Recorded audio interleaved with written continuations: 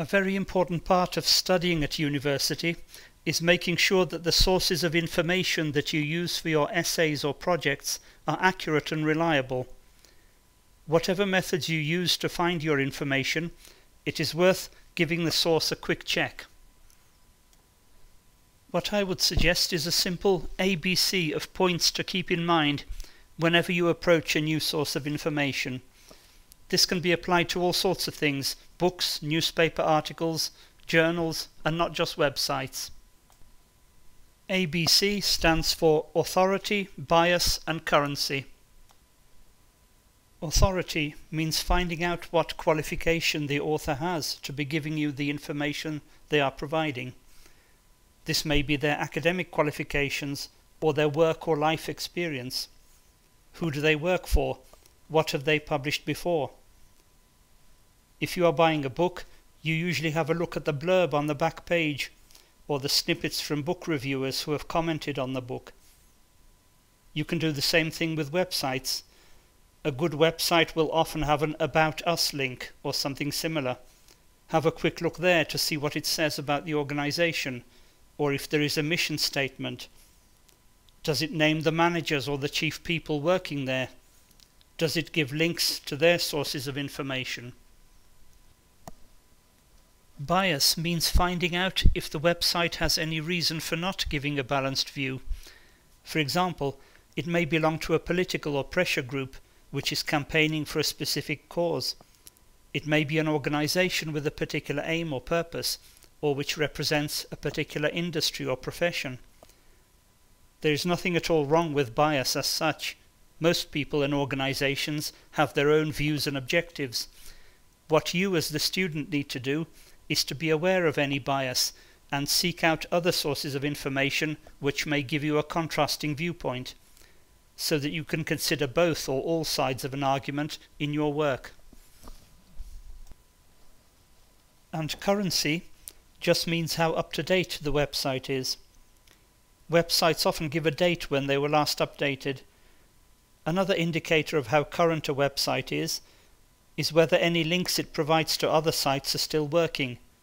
A page with too many dead links tells you that it's obviously not being kept up to date. Now, let's try this out on a few websites.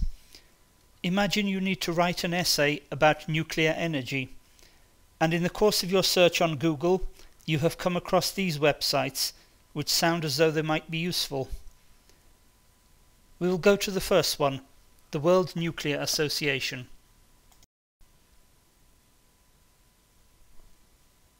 Here we can see straight away that this is a well-organized website. It has an index, so there is likely to be plenty of information, and it has a rotating tape of news features, so it appears to be well maintained and kept up to date. So that is its currency.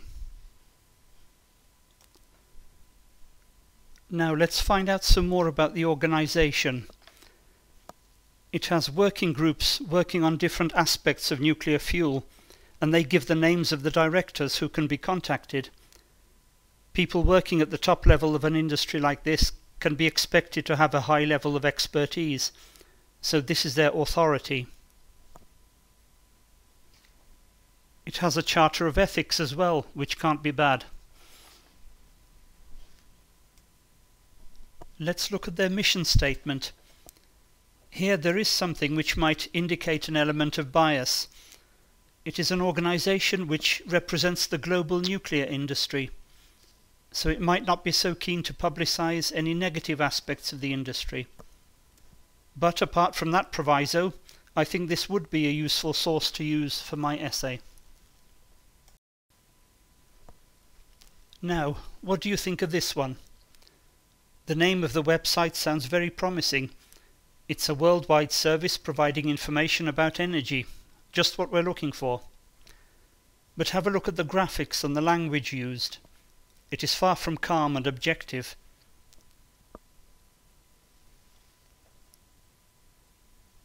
Further down the page, there is a section encouraging readers to join an online campaign. So this indicates that it is a campaigning organization with a specific aim in mind. So this is quite clearly a possible source of bias.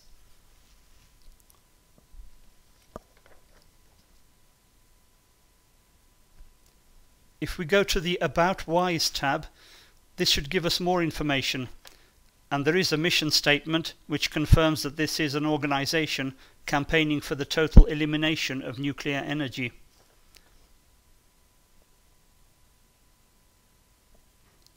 But what about the authority or the quality of information provided?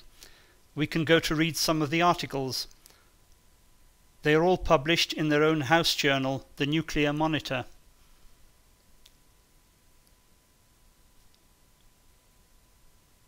Looking at the references at the end of the article, we can see that most of them appear to be to other websites of like-minded organisations, or to newspapers or news organisations. Few of them appear to be links to original research sources, such as academic articles or research institutes.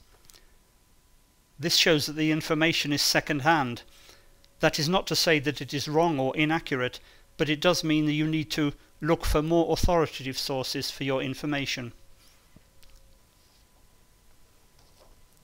Our third website is the Culham Centre for Fusion Energy.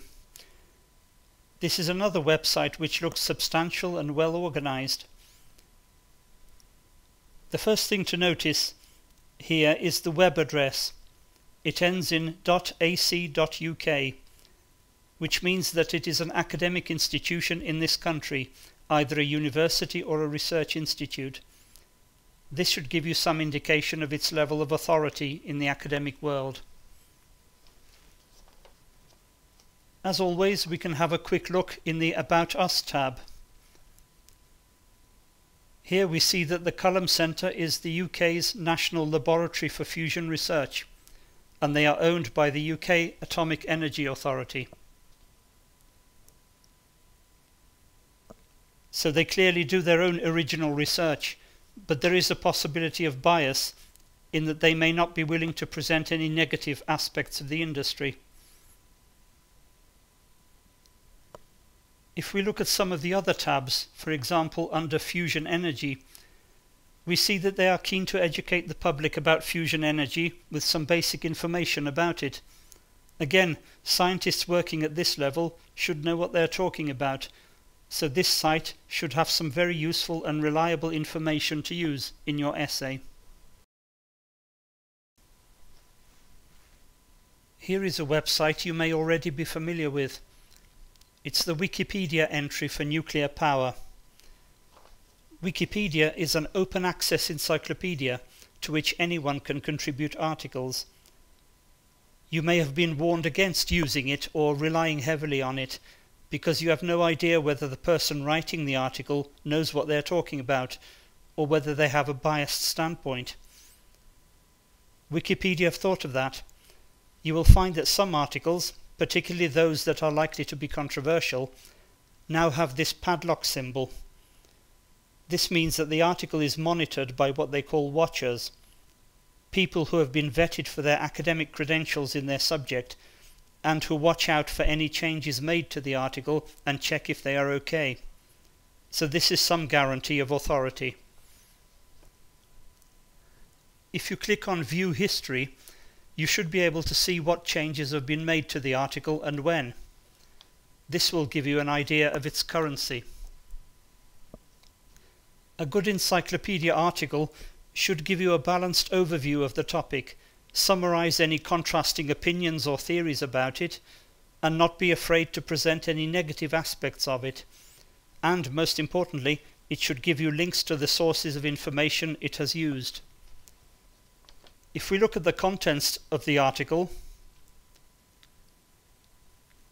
and scroll down to the references at the bottom, we can see that this has been done quite thoroughly in this case. So there is nothing wrong in using Wikipedia in your research, as long as you follow up some of the sources it mentions and treat it like any other source of information by doing an ABC check on it.